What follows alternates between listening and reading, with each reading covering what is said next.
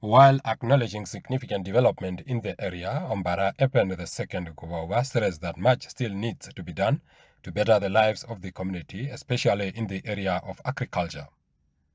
Kuwawa spoke briefly on the condition of livestock grazing and poor underground water that has limited farming activities.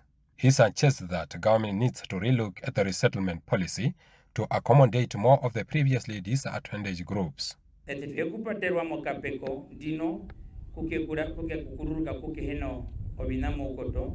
We have been relocated to very unfavorable grazing area, and this affects us a lot. I'm pleading to government through my letters for the government to get us water from other areas through piping projects, even from Aminus, as we are in dire need of water.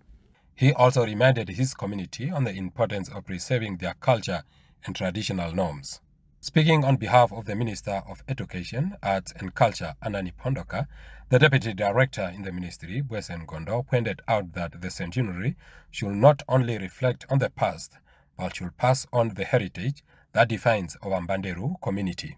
The cultural activities and demonstrations of the original migration remind us all, especially the youth, and I just spoke to that, of our roots and values that guides us.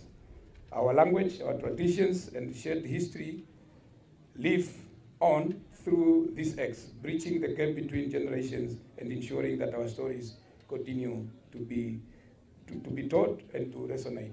Omaheke Governor Bion Ganate says Ovambanderu played a pivotal role during the time of the liberation struggle, hence the government will continue to support them.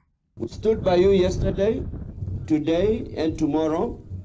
Trust us, and we will keep moving forward in delivering desired development, as alluded by Honorable Pakarai, to the betterment of not only Epukiro, but Namibia as a whole.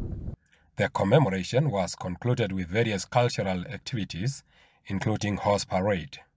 Garie Kavari, NBC News. Oma Wedonyanda in the Epukiro constituency.